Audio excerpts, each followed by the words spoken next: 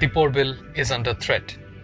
The pristine wetland is slowly turning into a wasteland as the Guwahati Municipal Corporation dumps all its waste in its vicinity. Once spread over 4,000 hectares, the wetland has now shrunk to 500 hectares and faces various natural and anthropogenic threats.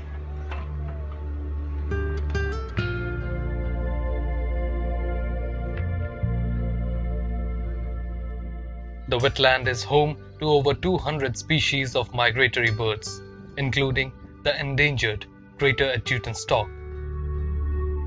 With the loss of nesting trees, widespread destruction and degradation of wetlands, vast expanse of stinking garbage has become one of the favored breeding grounds of the rare bird.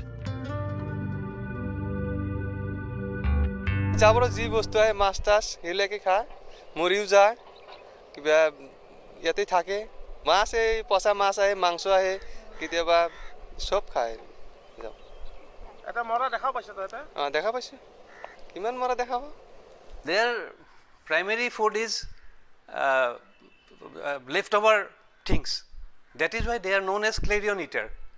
Clarion means they keeps the bad things clear from the environment, so they are known as clarion eater.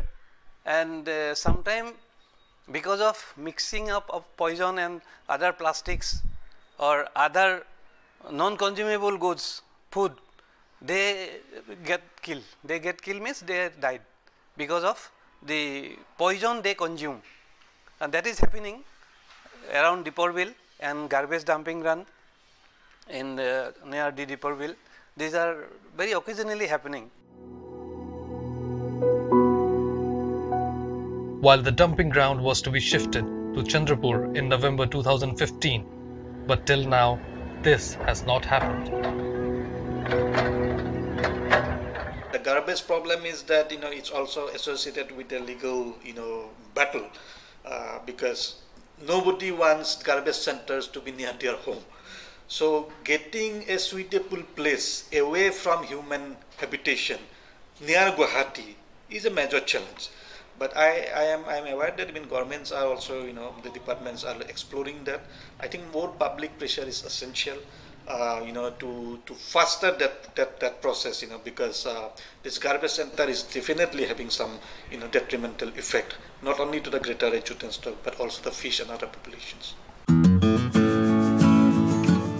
However, not very far from Guwahati, a small village called Dadra is scripting another story. A positive one for the creature.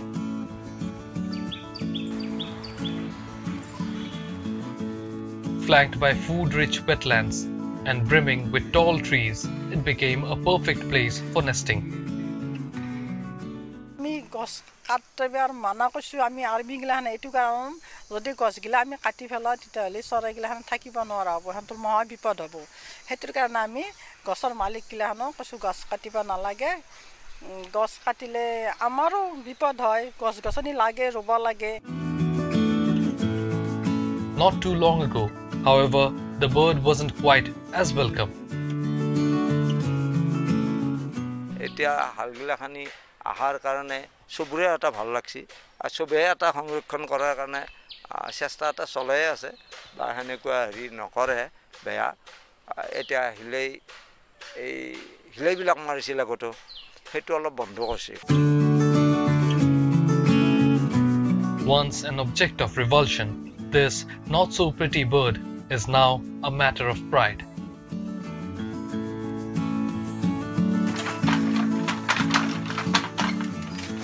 The women of the village formed Hargila Army for the bird's name in the Assamese language with the commitment and determination to battle against all odds in saving this endangered bird.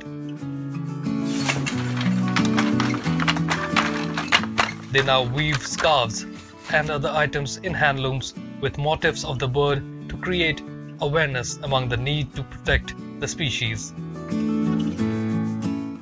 I salute those people who are giving shelters to these endangered or threatened birds, despite the fact that in breeding seasons they really do little bit of dirtiness in their compounds, but that is something I think they should be proud of in one way, that despite the challenges, they are doing something which many educated people are highly qualified or highly probably, monetarily sound people cannot do. So salute goes to these people. They are the real unsung hero in the field of conservation.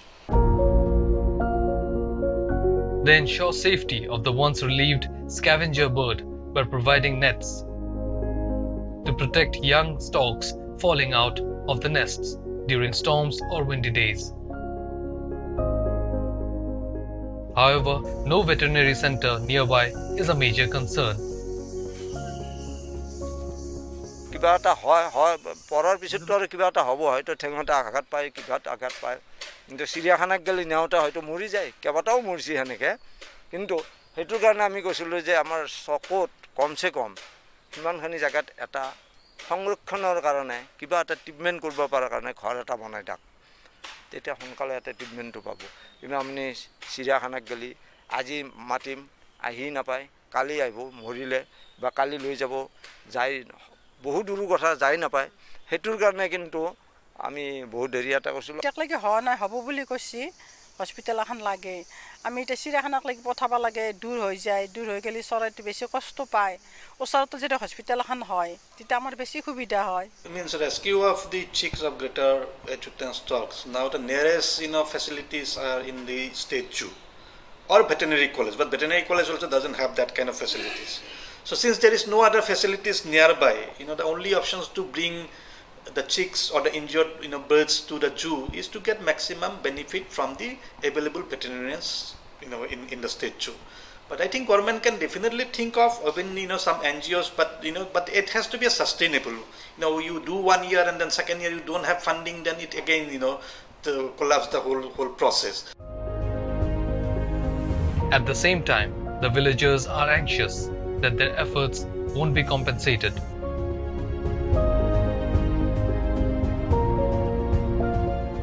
চৰকাৰৰ পৰাই বহুত গছৰ পুলি দিছিল ৰুবৰ কাৰণে, আমি সেইও ৰুইছিলোঁ। সেই পুলিও আছে, আমাৰ বস্তুটো আছে সেই পুলি। সেনেকৈ সুবিধা দি পেলাই আমি মানুহখিনিক সেনেকৈ বুজাই নিদি পেলাই ৰাখিছোঁ, নহ'লে এতিয়ালৈকে অহা নাই আৰু সুবিধা অহা নাই। কিন্তু আমি গছ কাটিলে যে চৰাইৰ বিপদ হ'ব, সেইটোৰ কাৰণে আমি সুৰক্ষা দি আছোঁ আৰু নিজৰ ফালৰ পৰা আমি যে আৰ্মি হিচাপে কাম কৰি আছোঁ, আমি সেইখিনি চৰাইৰ কাৰণে কৰি আছোঁ।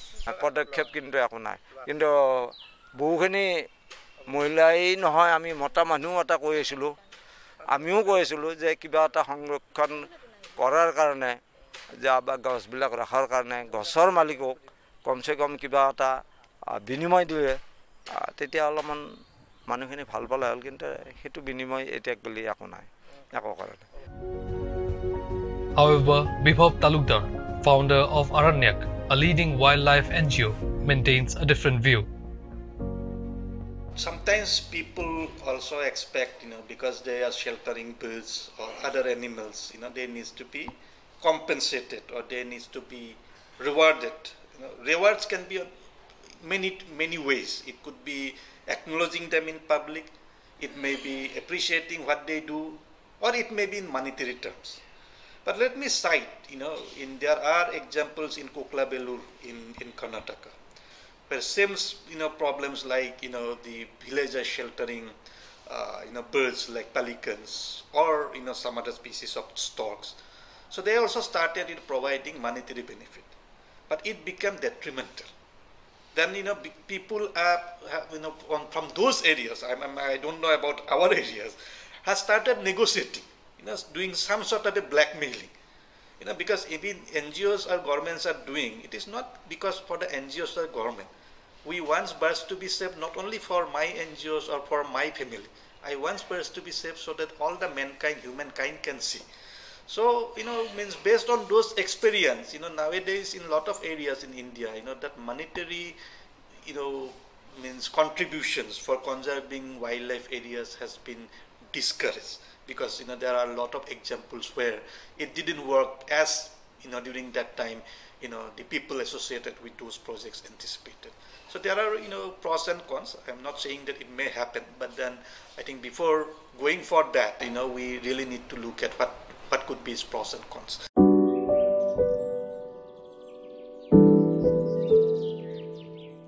Whether compensated or not, Dadra is still working towards the conservation of the endangered bird. However, in a census conducted by Early Birds, an NGO working in the field of forest and wildlife portrays a complete different picture when it comes to Guwahati. Here, the numbers of the adjutant storks are slowly falling. Altogether, 287, the highest number was recorded in 2002, and in 2010, the number was 113, the lowest so far in the past census. In all, 220 storks were found in the 2018 census.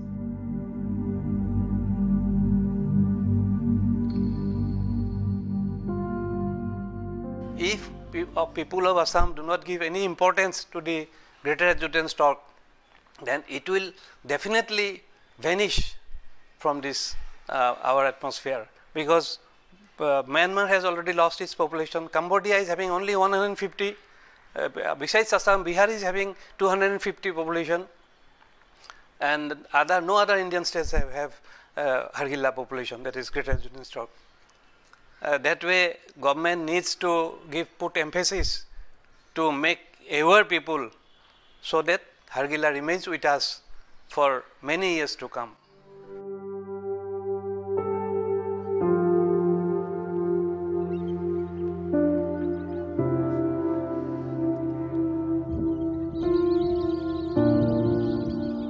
Assam is considered the last global stronghold of the greater adjutant stork, a threatened bird.